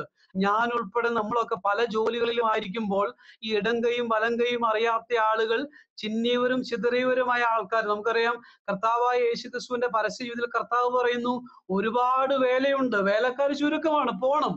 പക്ഷെ നമ്മൾ ആരും പോകുന്നില്ല. ഞാൻ ഉൾപ്പെടെ കുറ്റക്കാരനാണെന്ന് സമ്മതിച്ചുകൊണ്ട് പറയട്ടെ, നമ്മുടെ കംഫർട്ട് സോണിൽ നാം അടങ്ങിയിരിക്കുകയാണ്. നമുക്കറിയാം നമ്മുടെ സഭാപ്രവർത്തനത്തിൽ നമ്മൾ തൃപ്തരാണെങ്കിൽ 50% മാത്രമേ ആകുന്നുള്ളൂ. ഒരു ക്രിസ്തു ശിഷ്യന്റെ ജീവിതത്തിന് 2 ഭാഗങ്ങളുണ്ട്. ഒന്ന് ഇവാഞ്ചലിസം, ദൈവത്തെ അറിയാത്ത ജനതയോട് ദൈവത്തെക്കുറിച്ച് പറയുക എന്ന ഉത്തരവാദിത്വം. 2, ദൈവത്തെ അറിഞ്ഞ ആളുകൾ ദൈവത്തിൽ വളരുക, എഡിഫിക്കേഷൻ എന്ന് പറയുന്ന 2ാമത്തെ ഭാഗം. നമ്മൾ സഭയോട് ചേർന്ന് ചെയ്യുന്ന എല്ലാ പ്രവർത്തനങ്ങളും ഈ 2ാമത്തെ ഭാഗമാണ്, വിശ്വസിച്ച ആളുകളുടെ ഇടയിൽ ചെയ്യുന്ന കാര്യമാണ്. എന്നാൽ പുറമേക്ക് നോക്കൂ, കോടിക്കണക്കിന് ജനമാണ്, 760 കോടിയിലേറെ ജനങ്ങളുള്ള നമ്മുടെ ഈ ഗ്ലോബിൽ എത്ര ആൾക്കാർക്ക് ദൈവത്തെ അറിയാം? അപ്പൊ ഇവരോട് പറയാൻ എത്ര ലക്ഷം ആളുകൾ ഉണ്ടായാൽ തികയും? അപ്പൊ 2000 3000 മാത്രമുള്ള നമ്മളെ പോലുള്ള ഈ വിഭാഗത്തിലെ യൂത്ത്സായ നമ്മളൊക്കെ മൗനം പാലിച്ചിരുന്നാൽ ഇതാര് പറയും? അല്ലെ? ആര് പറയുമെന്ന് നമുക്കറിയില്ല. ആരെങ്കിലും പറയട്ടെ എന്ന് കരുതി നമ്മൾ ജീവിക്കുകയാണ്. അതൊക്കെ ആരെങ്കിലും പറയട്ടെ. കാര്യം, പക്ഷെ ദൈവത്തിന്റെ വചനം ഒരു കാര്യം പറയുന്നുണ്ട്, വ്യഭിചാരവും പാപവുമുള്ള ഈ തലമുറയിൽ എന്നെ നാണിച്ചിട്ടുണ്ടെങ്കിൽ അത് ഭയങ്കരമായ ഒരു നാണമായിപ്പോ. കാര്യം, ഇത്ര മോശമായി ജീവിക്കുന്ന ഈ തലമുറയുടെ മുന്നിൽ ദൈവവചനം സംസാരിക്കാൻ നിങ്ങൾക്ക് നാണക്കേടാണെങ്കിൽ വളരെ കഷ്ടമാണ് നിങ്ങളുടെ കാര്യം എന്നാണ് ദൈവത്തിന്റെ വചനം പറയുന്നത്. ദൈവവും നമ്മളെ കുറിച്ച് നാണിക്കും എന്നുള്ള മുന്നറിയിപ്പ് തന്നിട്ടുണ്ട്. കാര്യം, അത്ര വേഴ്സായ ഈ ലോകത്തിൽ ഇത്രയും പ്യൂറായ ദൈവത്തിന്റെ വചനം പറയാൻ കോൺഫിഡൻസ് ഇല്ല നമുക്ക് ധൈര്യമില്ല. നമുക്കൊരു സോഷ്യൽ മീഡിയയിൽ ആയിരക്കണക്കിന് ആളുകൾ അവരുടെ അഭിപ്രായങ്ങൾ പറഞ്ഞ് പോസ്റ്റ് ഇടുമ്പോൾ നമ്മുടെ ദൈവത്തെക്കുറിച്ചോ ദൈവം മതിയായവൻ എന്ന് പറഞ്ഞൊരു സ്റ്റാറ്റസോ പോസ്റ്റ് ഇടാനുള്ള ധൈര്യമില്ലാതെ പോയിരിക്കുന്നു. എന്താ കാരണം എന്നറിയോ? നമ്മൾ ഈ ദൈവവചനത്തിൽ നിന്ന് ധൈര്യം പ്രാപിക്കുന്നില്ല. ദൈവവചനത്തിൽ നിന്ന് ശക്തി പ്രാപിച്ചാൽ മാത്രമേ നമുക്ക് കർത്താവിന് വേണ്ടിയിട്ട് എന്തെങ്കിലും ചെയ്യാനായിട്ട് കഴിയുള്ളൂ. നമ്മളൊന്നും ചെയ്യുന്നില്ല. എന്തുകൊണ്ടാണ്? നമ്മൾ ദൈവവചനം എവിടെയോ വച്ചു. നമ്മുടെ മുറിയിൽ ഏതോ മൂലയിൽ പൊടി പിടിച്ച് കിടക്കുന്ന പുസ്തകം നമ്മൾ തപ്പിയെടുക്കണം. പ്രിയമുള്ളവരെ, ഞാനും നിങ്ങളും ദൈവവചനത്തിലേക്ക് വരണം. മലയാള പരിഭാഷയ്ക്ക് പരിമിതികൾ ഉണ്ടെങ്കിൽ പോലും മലയാള പരിഭാഷ തന്ന ദൈവത്തെ സ്തുതിച്ചുകൊണ്ട് മലയാള പരിഭാഷയിലൂടെ ദൈവവചനം ഒരുപാട് വായിക്കണം, ഒരുപാട് പഠിക്കണം, ഒരുപാട് മനസ്സിലാക്കണം. എപ്പോഴാണ് എനിക്ക് വചനം പഠിക്കാനായിട്ട് കഴിയുക? എപ്പോഴാണ് വായിക്കാനായിട്ട് കഴിയുക? നമുക്കറിയാം, ബാലൻ തന്റെ നടപ്പിനെ നിർമ്മലമാക്കും. നമ്മുടെ ജീവിതത്തിലുള്ള ഇംപ്യൂരിറ്റി എങ്ങനെ നമുക്കൊരു പ്യൂരിറ്റി ഉള്ള ജീവിതം നയിക്കാനായിട്ട് കഴിയും? ബാലൻ തന്റെ നടപ്പിനെ നിർമ്മലമാക്കുന്നത് എങ്ങനെ? സങ്കീർത്തനം എഴുതിയ കാലഘട്ടത്തിൽ ഉള്ള ചോദ്യമാണ്. നമുക്ക് എങ്ങനെ ഒരു ഒരു ഒരു പ്യൂരിറ്റി സൂക്ഷിക്കാനായിട്ട് കഴിയും? നമ്മൾ പല കാര്യം, നമ്മൾ ഒരു അക്കൗണ്ടബിലിറ്റി കീപ്പ് ചെയ്യുക, അങ്ങനെ ചെയ്യുക, ഇങ്ങനെ ചെയ്യുക. ഇതൊക്കെ 5ഉം 10ഉം സ്ഥാനങ്ങളിലുള്ള പരിഹാര മാർഗങ്ങളാണ്. ബാലൻ തന്നെ നടപ്പിനെ നിർമ്മലമാക്കുന്നത് എങ്ങനെയെന്നുള്ള ചോദ്യത്തിന് ഉത്തരം ബൈബിളിലുണ്ട്. എങ്ങനെയാണെന്നറിയോ? നിന്റെ വചനപ്രകാരം അതിനെ സൂക്ഷിക്കുന്നതിനാൽ തന്നെ.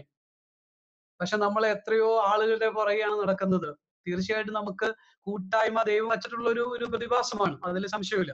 പക്ഷെ ഏറ്റവും ഒന്നാമത് നമ്മുടെ ജീവിതത്തെ ശുദ്ധിയുള്ള ഒരു ജീവിതമാക്കി നയിക്കാൻ, ഒരു ആത്മീയ ജീവിതം നയിക്കാൻ, ഒരു ആത്മാവിന്റെ നിറവിലുള്ള ജീവിതം നയിക്കാൻ ഒരു ചെറുപ്പക്കാരൻ എന്ന നിലയിൽ ഞാൻ എന്ത് ചെയ്യണം?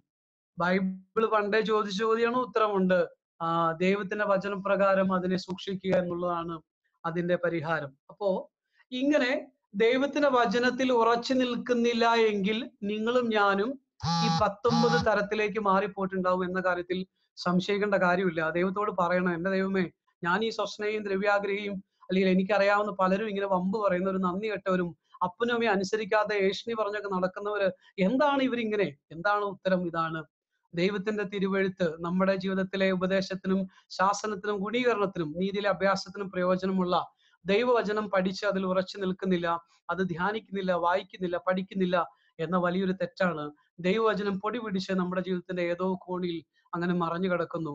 അയ്യോ, ഈ നിധി നമ്മൾ നഷ്ടപ്പെടുത്തരുതേ. നമുക്ക് ദൈവവചനത്തെ തിരിച്ചു വരാം. അപ്പൊ അങ്ങനെ ദൈവവചനത്തെ തിരിച്ചു വന്ന് നല്ലൊരു ജീവിതം നയിച്ചാൽ നിങ്ങളുടെ 2ാമത്തെ ഭാഗം തുടങ്ങുകയായി. നിങ്ങൾക്ക് ഈ ലോകത്തോട് ഒരു ഉത്തരവാദിത്തമുണ്ട്. ലോകത്ത് നിങ്ങളെപ്പോലെ ജീവിക്കുന്ന യങ് ഇന്ത്യയിൽ കോടിക്കണക്കിന് യുവാക്കൾ യുവതികളാണുള്ളത്. ലോകത്തിൽ ഇഷ്ടം പോലെ ആളുകൾ, യുവാക്കൾ മാത്രമല്ല എല്ലാ തരത്തിലുള്ള മനുഷ്യരും നിൽക്കുകയാണ്. അപ്പോ വളരെ ശക്തമായിട്ട് വേറൊരു മുന്നറിയിപ്പ് കൊടുക്കുകയാണ്. നിങ്ങൾ അതൊന്ന് വായിച്ചു നോക്കണം. വേറെ ഒരു ഭാഗത്തും പറയാത്ത ഒരു കാര്യം. ഞാൻ ദൈവത്തെയും, 4-ാം അധ്യായം 2 തിമോത്തിയോസ് 4-ാം അധ്യായത്തിന് 1-ാമത്തെ വാക്യം പ്രകാരം വായിക്കുന്നു. ഞാൻ ദൈവത്തെയും ജീവികൾക്കും മരിച്ചവർക്കും ന്യായവിസ്താരം നടത്തുവാനുള്ള യേശുക്രിസ്തുവിനെയും സാക്ഷി വെച്ച്. നോക്കൂ, ദൈവത്തെയും മരിച്ചവരെയും ജീവിച്ചിരിക്കുന്നവരെയും ന്യായം വിധിക്കാൻ കഴിവുള്ളവനായ കർത്താവായ യേശുക്രിസ്തുവിനെയും സാക്ഷി വെച്ച് സത്യം ചൊല്ലിക്കൽപ്പിക്കുകയാണ്. വളരെ ശക്തമായ ഒരു ഉപദേശം കൊടുക്കുകയാണ്. ഈ വഷളത്വം നിറഞ്ഞ ദുർഘട സമയത്ത് എങ്ങനെയാണ് നമ്മൾ പഠിച്ച കാര്യങ്ങൾ പറയേണ്ടത്. 2-ാമത്തെ വാക്യം 4-2 വചനം ചെയ്യിക്കണം, സമയത്തിലും അസമയത്തിലും ഒരുങ്ങി നിൽക്കണം, സകല ദീർഘക്ഷമയോടും ഉപദേശത്തോടും കൂടെ ചില ആളുകളെ നാം ശാസിക്കേണ്ടതായിട്ട് വരും. നമ്മളെക്കാൾ പ്രായം കുറഞ്ഞ ആളുകളാകാം. ചില ആളുകൾക്ക് തർജ്ജനം നല്ല ശക്തമായ ഭാഷയിൽ അവരോട് പറയണം. ചില ആളുകളെ പ്രബോധിപ്പിക്കണം. അപ്പോൾ ശാസിക്കുക, ഒരു തെറ്റ് ചൂണ്ടിക്കാണിച്ചു കൊടുക്കാൻ നമുക്കിന്ന് പേടിയാണ്. ഒരു ചെറുപ്പക്കാരന്റെയോ ചെറുപ്പക്കാരിയുടെയോ ജീവിതത്തിൽ വചനപ്രകാരമല്ലാത്തൊരു കാര്യം കണ്ടാൽ പറയാൻ ഇടപെടാൻ എല്ലാവർക്കും പേടിയാണ്. എന്താന്ന് വെച്ചിട്ടുണ്ടെങ്കിൽ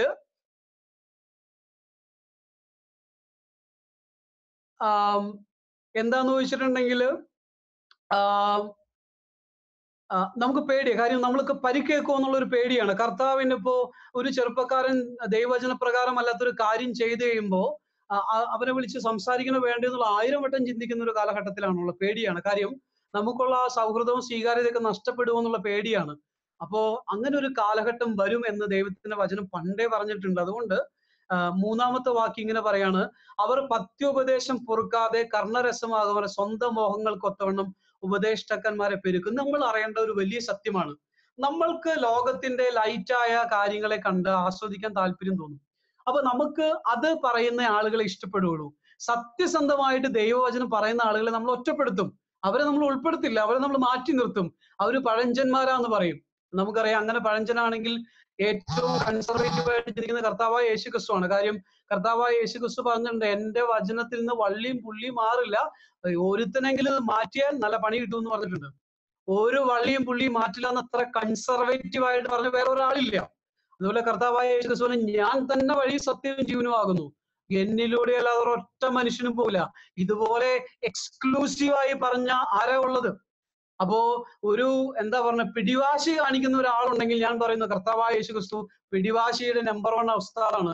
കാര്യം കർത്താവ് വേറൊരൊറ്റ വഴി ശരിയല്ല, വേറെ ഏത് വഴിയിൽ പോയാലും അവർ നശിച്ചു പോകുമെന്ന് വളരെ കട്ടൻഡറി ആയിട്ട് പറഞ്ഞ ഒരാളാണ് കർത്താവായ യേശുക്രിസ്തു.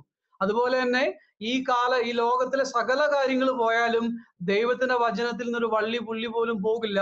അത് മാത്രമല്ല, ഇതിനോട് ഒരു വള്ളി കൂട്ടാനോ കുറയ്ക്കാനോ ഞാൻ ഒരുത്തനെയും അനുവദിക്കില്ല.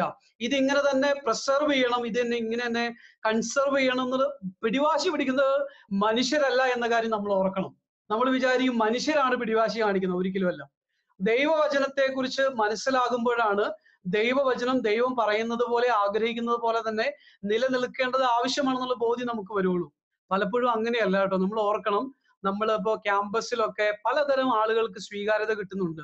അതൊക്കെ ബൈബിളിന് പുറത്തുള്ള കാര്യങ്ങളാണ്. പക്ഷെ നമുക്ക് പേടിയാണ്. ഈ അടുത്ത ഇടയിൽ എനിക്കൊരു എക്സ്പീരിയൻസ് ഉണ്ടായി.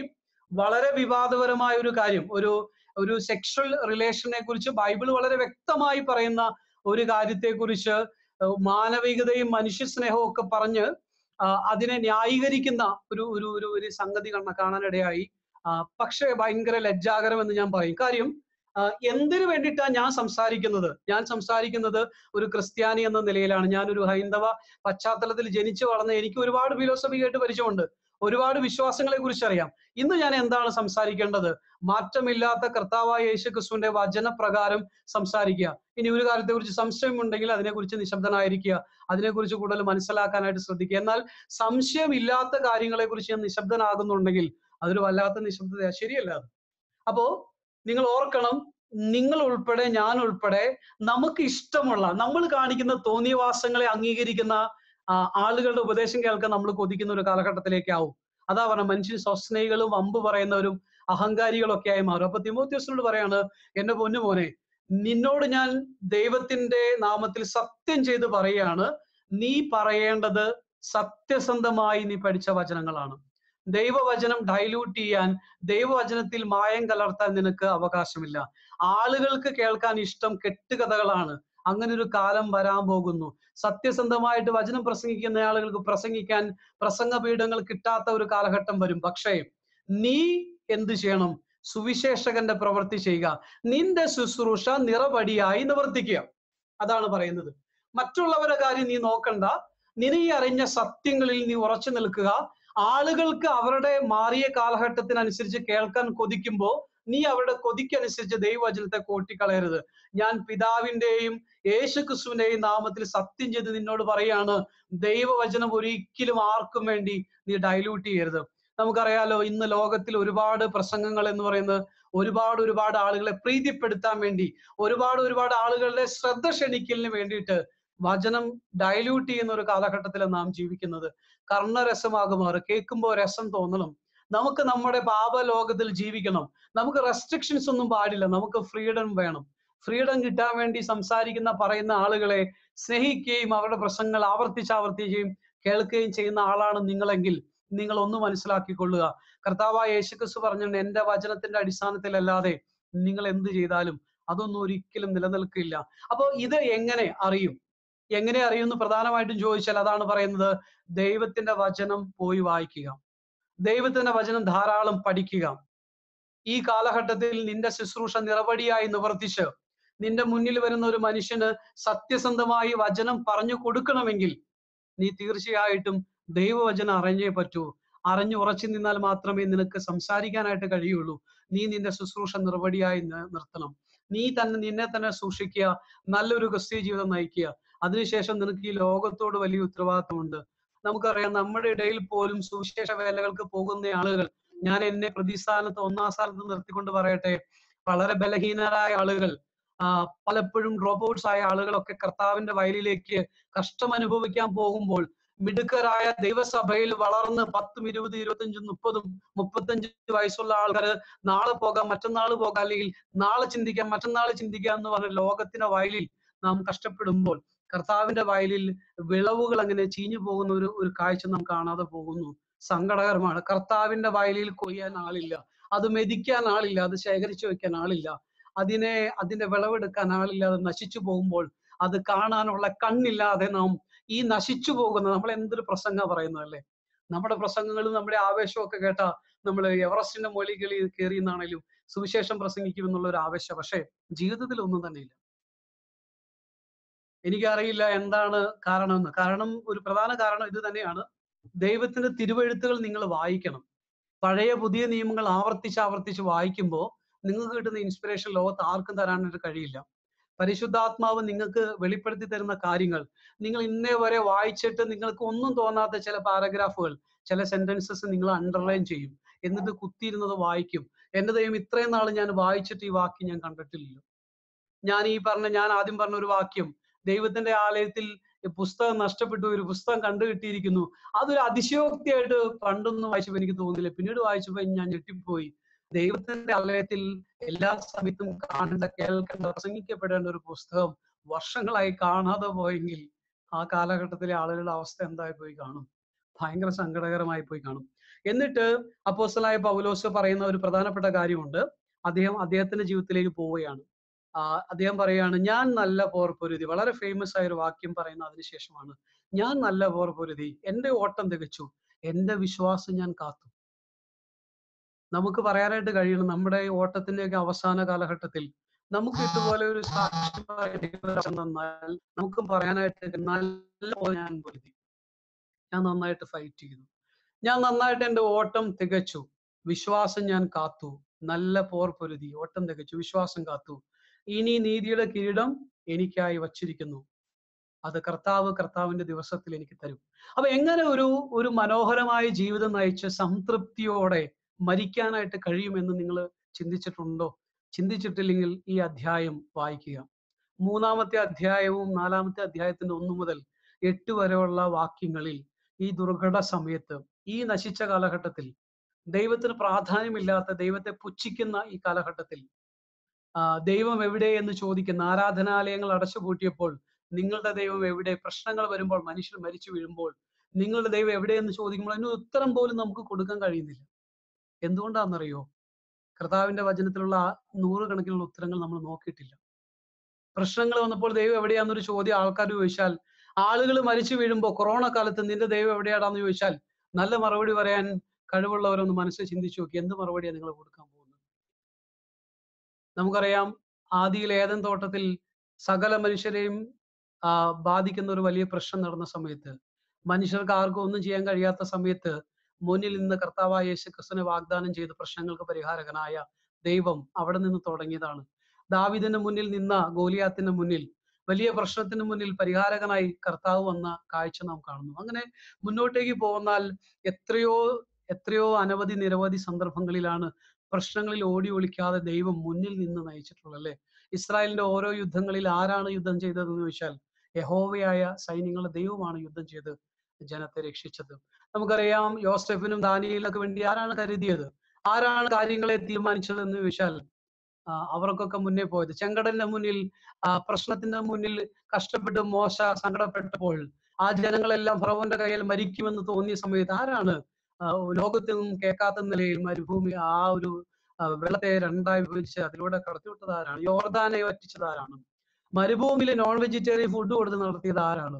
നിസാര കാര്യമൊന്നുമല്ല. പ്രശ്നങ്ങൾ വരുമ്പോൾ ഓടി മാളത്തിൽ കയറുന്ന ദൈവമൊന്നുമല്ല ബൈബിളിലെ ദൈവം. ബൈബിളിലെ അനവധി നിരവധി സംഭവങ്ങളെ ചൂണ്ടിക്കാണിച്ച് ശക്തമായി പറയാനുള്ള ഒരുപാട് കാര്യങ്ങളുണ്ട്. അവർക്ക് സ്വീകാര്യമാകണമെന്നില്ല. പക്ഷെ നമുക്കൊരു കോൺഫിഡൻസ് വേണം നമ്മൾ പറയുമ്പോൾ. ആ കോൺഫിഡൻസ് നമുക്ക് ഇന്നില്ല. അതുകൊണ്ട് നമ്മളൊന്നും പറയുന്നില്ല. നമുക്ക് ദൈവവചനത്തിലുള്ള കാര്യങ്ങൾ അങ്ങ് പറഞ്ഞാൽ മതി. ദൈവവചനം ഇരുവായ്ത്തലയുള്ള വാളാണെന്ന് പറഞ്ഞിട്ടുണ്ടല്ലോ. നിങ്ങൾ പറയുക. പ്രവർത്തിക്കുന്നതും കാര്യങ്ങളൊക്കെ ചെയ്യുന്നതും ദൈവവും ദൈവത്തിന്റെ ആത്മാവുമാണ്. നമുക്ക് പറയാനുള്ള ഒരു കോൺഫിഡൻസ് വേണം. പ്രശ്നങ്ങൾ വന്നപ്പോൾ, ഇപ്പൊ എന്റെ ജീവിതത്തിലേക്ക് നോക്കുവാണ്. എന്റെ ജീവിതത്തിൽ പ്രശ്നങ്ങളും പട്ടിണിയും പരിവട്ടവും വന്നപ്പോൾ, പഠിക്കാൻ കഴിവില്ലാതെ മൂക്കട്ടെ വിളിപ്പിച്ച് നടന്ന സമയത്ത്, വർക്ക്ഷോപ്പിൽ ജോലി ചെയ്ത സമയത്ത് ആരാ സഹായിച്ചെന്ന് ചോദിച്ചാൽ, പ്രശ്നങ്ങൾ വന്നപ്പോൾ ഓടി വിളിച്ച ദൈവമൊന്നും ആയിരുന്നില്ല. ദൈവം അങ്ങ് കൂടെ കൂട്ടുവാട്ടോ ചെയ്തത്.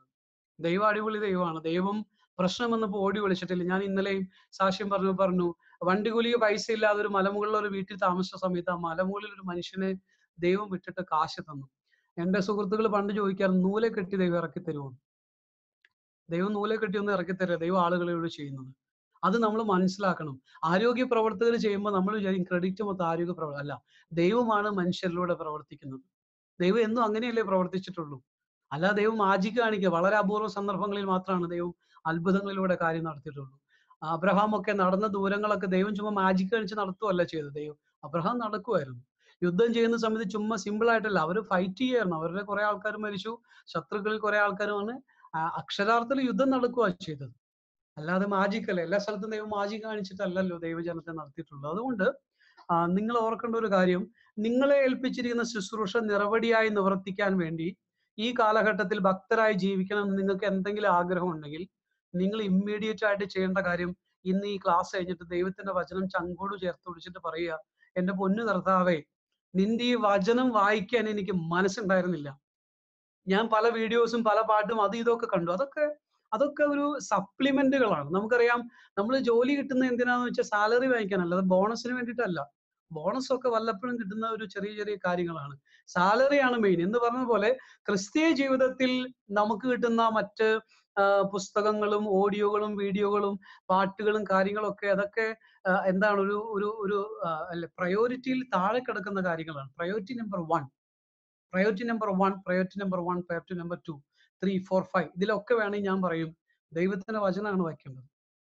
ഈ വചനം വയ്ക്കാത്തത് കൊണ്ടാണ് നമ്മൾ തെറ്റിപ്പോയി. നമ്മുടെ ജീവിതത്തിൽ നമ്മൾ ഈ ലോകത്തിനനുസരിച്ച് മാറുന്നുണ്ടെന്ന് നിങ്ങൾക്ക് തോന്നിക്കാണും. നമ്മുടെ വസ്ത്രധാരണത്തെ കുറിച്ച് പറയാൻ ധൈര്യമുണ്ടോ ആർക്കെങ്കിലും?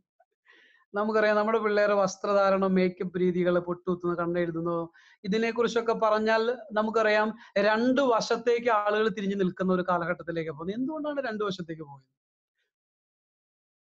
ജെൻഡറിനെ കുറിച്ചും സെക്ഷൽ റിലേഷനെ കുറിച്ചൊക്കെ പറഞ്ഞാൽ 2 വശത്തേക്ക് നമ്മൾ തിരിയും. എന്തുകൊണ്ടാണെന്നറിയോ? ബൈബിളിന്റെ അടിസ്ഥാനത്തിൽ പറഞ്ഞ തിരുവെഴുത്തുകളെ അറിയാത്തത് കൊണ്ട് നാം തെറ്റിപ്പോകും. വളരെ കൃത്യമായി പറഞ്ഞിട്ടുള്ള കാര്യങ്ങളിൽ പോലും നമുക്ക് സ്വാതന്ത്ര്യമുണ്ട് പല കാര്യങ്ങളിലും. സ്വാതന്ത്ര്യമില്ല എന്ന് ഞാൻ പറയുന്നില്ല, ഞാൻ അതിനെതിരല്ല. പക്ഷെ ആ സ്വാതന്ത്ര്യം എവിടെ ഞാൻ ലിമിറ്റ് ചെയ്യണം എന്റെ ദൈവത്തെ പ്രതി എന്നുള്ള ഒരു തീരുമാനം എടുക്കുന്ന ഒരു പോയിന്റ് വരെ, ഞാനൊരു ഡ്രസ്സ് ഇടുവാണ്, അല്ലെങ്കിൽ ഞാനൊരു ഫിലോസഫി കേൾക്കുകയാണ്, അപ്പൊ ഞാൻ ഏത് പോയിന്റിലാണ് അതിനോട് സ്റ്റോപ്പ്, നോ പറയേണ്ടതെന്ന് തീരുമാനം എടുക്കാൻ എനിക്ക് പ്രാപ്തി നൽകുന്നത് എന്താണെന്നറിയോ? ദൈവത്തിന്റെ വചനമാണ്. ഈ പ്രാപ്തി ഇല്ലാതെ നാം നമ്മുടെ സ്വാതന്ത്ര്യത്തിൽ മുന്നോട്ട് പോകുമ്പോഴാണ് നമ്മൾ പെട്ടുപോകുന്നത്. നമുക്ക് തിരിച്ചു വരാൻ പറ്റാത്തതുള്ള ബന്ധങ്ങളിലേക്കും ശീലങ്ങളിലേക്കോ നമ്മൾ പെട്ടുപോകുന്നില്ല. അതെന്തെന്നറിയോ? നമ്മുടെ സ്വാതന്ത്ര്യം. ഇപ്പൊ നമുക്കറിയാം, നമുക്ക് മദ്യപിക്കുന്ന സുഹൃത്തുക്കളുണ്ട്. മദ്യപിക്കുന്ന ആളുകളെ സ്നേഹിക്കണ്ടേ? തീർച്ചയായിട്ടും സ്നേഹിക്കണം. അപ്പൊ അതേസമയം തന്നെ നമുക്ക് മുന്നറിയിപ്പുകളുണ്ട്. അല്ലെ? നമുക്കറിയാം, ദുഷ്ടനോട് കൂടി പോയ ദുഷ്ടന്റെ വഴികൾ നമ്മൾ പഠിക്കും. ഉള്ള ആളുടെ കൂടെ പോയ കോപശീലം നമ്മൾ പഠിക്കും. അപ്പൊ അങ്ങനെ പോകുമ്പോ എവിടം വരെ എനിക്ക് പോകാൻ പറ്റും എന്നുള്ള ഒരു പോയിന്റ് ഉണ്ട്. കർത്താവ്, ഞാൻ എവിടെ തിരിച്ച് നടക്കണം? ഏത് പോയിന്റ് വരെയാണ് മനുഷ്യൻ എന്ന നിലയിൽ എനിക്ക് ഇവരെ സഹായിക്കാനായിട്ട് കഴിയുക? ഈ തിരിച്ചറിവ് കിട്ടുന്ന ഈ പോയിന്റ് മനസ്സിലാക്കുക എന്നുള്ളത് വളരെ ഇമ്പോർട്ടന്റ് ആണ്. ഈ പോയിന്റ് മനസ്സിലാക്കാൻ കഴിയില്ലെങ്കിൽ നമ്മൾ അവരുടെ കൂടെ പോകും, അവരുടെ കൂടെ ഇരിക്കും, അവർ വെള്ളം അടിക്കുന്നത് കാണും, അവര് നീട്ടും, നമ്മളൊന്ന് രുചിച്ചു നോക്കും, പിന്നെ അതിന്റെ വഴിക്ക് അങ്ങ് പോകും. അപ്പോ പിന്നെ നമ്മുടെ ജീവിതത്തില്, അല്ലേ, ഇപ്പൊ അതുപോലെ തന്നെ ഇപ്പൊ കഞ്ചാവ് ഉപയോഗിക്കുന്ന കേസിലാണെങ്കിൽ സംഭവിക്കുന്നതൊക്കെ എന്താന്ന് വെച്ചാല്, നിങ്ങൾ ചിന്തിക്കേണ്ട, വിശ്വാസികളായ ആൾക്കാരൊക്കെ കഞ്ചാവ് ഉപയോഗിക്കുന്നുണ്ട്. ഞാനിപ്പോ ക്വസ്റ്റ്യൻ ആൻസറിന് സമയമില്ലാത്തതുകൊണ്ട് എത്രയോ വിശ്വാസികളായ കുട്ടികൾ എൻ്റെ അടുത്ത് പേഴ്സണലി പറഞ്ഞിട്ടുണ്ട്, വർഷങ്ങളോളം കഞ്ചാവിന് അടിമയായി ജീവിച്ചിട്ടുണ്ടെന്നുള്ളത്. എന്തുകൊണ്ടാണെന്നറിയോ? അവർക്ക് ഏത് പോയിന്റിലാണ് ഈ സുഹൃത്തുക്കളുടെ ശീലം ഒബ്സർവ് ചെയ്ത് അവരെ നമ്മുടെ ജീവിതത്തിലേക്ക് അടുപ്പിക്കേണ്ടത് മനസ്സിലായില്ല. നമ്മൾ കാര്യങ്ങളെ മനസ്സിലാക്കേണ്ടത് ഏത് പോയിന്റ് വരെയാണ്, എവിടെയാണ് ഒരു സ്റ്റോപ്പ് പറയേണ്ടതെന്നുള്ളത് മനസ്സിലായില്ല. അതുകൊണ്ട് തന്നെ കാര്യങ്ങൾ കൈവിട്ടുപോയി. അപ്പോ എന്റെ വാക്കുകളെ ഞാൻ ചുരുക്കട്ടെ. നിങ്ങൾ ഈ അധ്യായം നന്നായിട്ട് വായിക്കണം. ആഹ് നമ്മുടെ സ്വഭാവ ദൂഷ്യം, ദൈവം ആഗ്രഹിക്കാത്ത ക്യാരക്ടറൊക്കെ നമ്മളിൽ ഉണ്ടെങ്കിൽ എന്തുകൊണ്ടാണെന്നറിയോ? ദൈവവചനത്തിൽ നമ്മൾ നിൽക്കാത്തത് കൊണ്ടാണ്. തിരുവഴുത്തിലേക്ക് നമ്മൾ പോകണം, മടങ്ങിപ്പോണം. നമുക്കറിയാം, കർത്താവായ യേശുക്രിസ്തുവിന്റെ പരസ്യ ജീവിതത്തിൽ കർത്താവ് എത്ര വാക്യങ്ങൾ കോട്ട് ചെയ്തിട്ടുണ്ടെന്ന് നിങ്ങൾ ശ്രദ്ധിച്ചിട്ടുണ്ടോ? എത്രയേറെ വാക്യങ്ങളാണെന്നറിയോ? ഒരുപാട് പഴയ നിയമത്തിലെ മോശയുടെ ന്യായപ്രമാണ പുസ്തകത്തിലുള്ള വാക്യങ്ങൾ ഉൾപ്പെടെ എത്രയേറെ വാക്യങ്ങളാണ് പല സാഹചര്യങ്ങളിൽ കർത്താവായ യേശുക്രിസ്തു കോട്ട് ചെയ്ത്. ഹൃദയത്തിൽ സംഗ്രഹിക്കാൻ നമുക്കിന്ന് മടിയാണ്, പഠിക്കാൻ നമുക്ക് മടിയാണ്, അല്ലെ? അപ്പോ നിങ്ങളുടെ ജീവിതവും എന്റെ ജീവിതവും ഒരുപക്ഷെ കോവിഡിനെ എത്ര പേര് അതിജീവിക്കുന്നു എന്ന് നമുക്കറിയില്ല. നമുക്ക് സ്വാതന്ത്ര്യം ഉണ്ടായിരുന്ന സമയത്ത് നമ്മൾ ഒരു സ്ഥലത്തും പോയില്ല കേട്ടോ. ഇപ്പൊ നമുക്കൊരു കൊതി ഒന്നുമില്ല, പല സ്ഥലത്തും പോവാം, ആരെങ്കിലും ഒക്കെ വീട്ടിൽ പോയി ഒന്ന് സംസാരിക്കണം എന്നൊക്കെ തോന്നുന്നുണ്ടാവും. പക്ഷെ നമ്മൾ ഇന്ന് ചെന്ന് നമുക്ക് വലിയ സ്വീകാര്യത കിട്ടില്ല. പക്ഷെ ഈ ഒരു കാലഘട്ടം മാറിയാൽ, നമ്മള് ഈ കൊറോണയെ അതിജീവിച്ച് മുന്നോട്ട് പോയി ആയുസ് നമുക്ക് തന്നാൽ, ദൈവം പറയാണ്, നിന്റെ ശുശ്രൂഷ നീ നിറവടിയായി നിവർത്തിക്കണം. അതിന് നീ ചെയ്യേണ്ട കാര്യം എന്താണെന്ന് വെച്ചാൽ, ദൈവവചനത്തിലേക്ക് മടങ്ങി വരണം. ഒന്ന്. രണ്ടാമത്, നീ മനസ്സിലാക്കിയ ദൈവവചനം നിന്റെ ചുറ്റുമുള്ള ആളുകളോട് സംസാരിക്കണം. വിശ്വാസികളായ ആളുകളോടും അവിശ്വാസികളായ ആളുകളോടും അന്നേരം നീ ഡയല്യൂട്ട് ചെയ്യരുത്. നിന്റെ ചുറ്റും ആളുകളുടെ എണ്ണം കൂട്ടാൻ വേണ്ടി നീ ഒന്നും കോംപ്രമൈസ് ചെയ്യരുത്. ദൈവവചനം പറയുന്ന കാര്യങ്ങൾ കൃത്യമായിട്ട് പറയണം. ആളുകളെ രസിപ്പിക്കാനായിരിക്കരുത് നിന്റെ ശുശ്രൂഷയും നിന്റെ പ്രസംഗങ്ങളും. അതുപോലെ നമ്മളും ആഗ്രഹിക്കരുത്, നമ്മുടെ ഒരു തെറ്റായ ശീലത്തെ സപ്പോർട്ട് ചെയ്യുന്ന ഒരാളെ കാണാനും കേൾക്കാനും നിങ്ങൾ ആഗ്രഹിക്കുന്നുവെങ്കിൽ, നിങ്ങൾ ഈ പറയുന്ന 19 സ്വഭാവക്കാരിൽ ആരൊക്കെയായി മാറിയിട്ടുണ്ട്? ഞാനും മാറിയിട്ടുണ്ട്. ഞാൻ പറയട്ടെ, ദൈവവചനത്തിൽ അങ്ങനെ ഡൈല്യൂട്ട് ചെയ്യാനോ കൂട്ടാനോ കുറയ്ക്കാനോ ഒന്നും പറ്റത്തില്ല എന്ന് നമ്മുടെ തമ്പുരാൻ തന്നെ പറഞ്ഞ സ്ഥിതിക്ക് നമുക്കതൊന്നും ചെയ്യാനുള്ള അവകാശമില്ല.